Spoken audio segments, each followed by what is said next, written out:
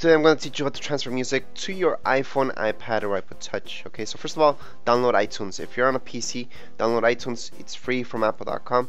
Once you download iTunes, okay, this program's compatible with any Windows computer. You guys have to open it up and connect your iPhone, iPad, or iPod Touch to your computer, and from there just transfer your music. Okay, it's really easy. So you guys might see this right now, and what I want you guys to click on is My Music. Okay, so you guys might see this right here on the left hand side. Just make sure you're on Your Music. Just click on My Music and then you're gonna see Your Music.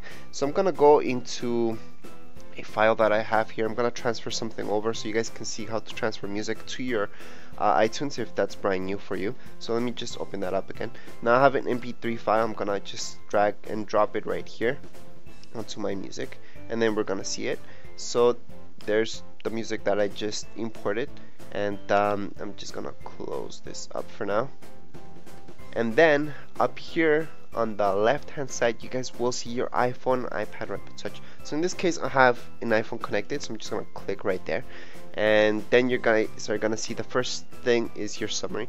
So here you're gonna see all your stuff. Okay, from there again on the left hand side you guys will see apps, music, and so on. So we're gonna tap on music. So again, that's on your left hand side right here. You guys can see music, movies, and everything. So you can sync up anything from here, including your photos. Now whether you have a Mac or PC, that depends whether you want to sync up your photos this way or not. If you have a Mac, don't do it this way. If you have a PC, this might be the way that you want to. You don't have to though. Okay, so music right now I have synced up my entire music library. So that's the first thing that I see here, and I see 24 songs. You guys probably have thousands of songs, so you're gonna see that right here. Again, if you haven't transferred any music onto your iTunes, then just drag and drop it like I did. You can do it that way. You can also sync it up different ways, but that's the easiest way for me, so that's why I do it that way. Okay, so right now we have synced up this check mark right here. Okay, and you guys might see this message. Okay, so I'm gonna cancel that because I just unchecked this, but I don't want to uncheck that. So make sure there's a check mark right there, and you can put a tab right there on entire music library, or you can select. So if you click on select, let's say you don't want your entire music library right there, you can select which albums go just by tapping on them. Okay, so just click on those, and or you can just click on these, whichever you want. So in this case I'm gonna do it the most simple way, which would be selecting your entire music library, which is 24 songs, and that's it. From there, just down here below you guys will see sync. Okay, just click on sync. It's gonna take a second to sync. Now if this is your very first time syncing your iPhone, iPad, or iPod Touch to your iTunes, it might take a while to sync up, but basically once you're done this, that's it. You have it all synced up, all your music just transferred over.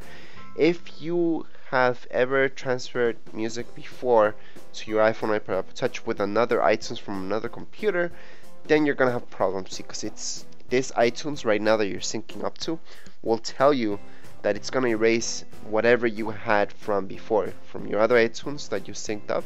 It's gonna erase that. Okay, it overwrites that, and it does that because of copyright issues.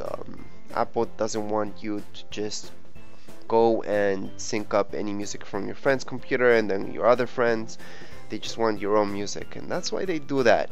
So just make sure once you sync up with one computer, one iTunes, just have those permissions with that iTunes, and that's it. Okay, so don't just sync it up with any computer. Make sure it's the computer that you're always going to be syncing up to, or you can just sync it up to another one, sure, but it's gonna overwrite that past music that you had from before. Now if you're syncing up new music, make sure you have checked on the music that you had from before. If you don't have your music checked on from before, then that music is gonna be erased and other music is gonna transfer over. Anyways, that's it for this tutorial.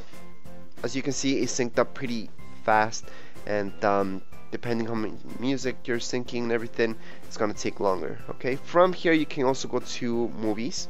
So make sure they're MP4. So if you want to sync up any music, any movies, any episodes, anything that's MP4 videos onto your iPhone, it's the same thing.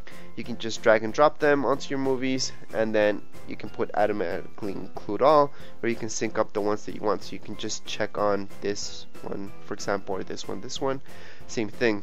Click on apply, and that's about it.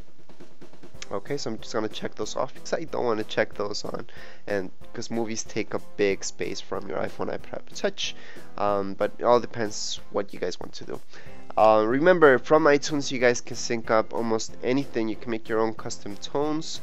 That's right here. So if you want your own custom ringtone, you can make one and you can sync it up this way. I do have a separate video showing you guys that. But that's it for this video tutorial. If you guys have any questions, comments, you can write them down here in the comments area. And don't forget to subscribe and rate. Thank you.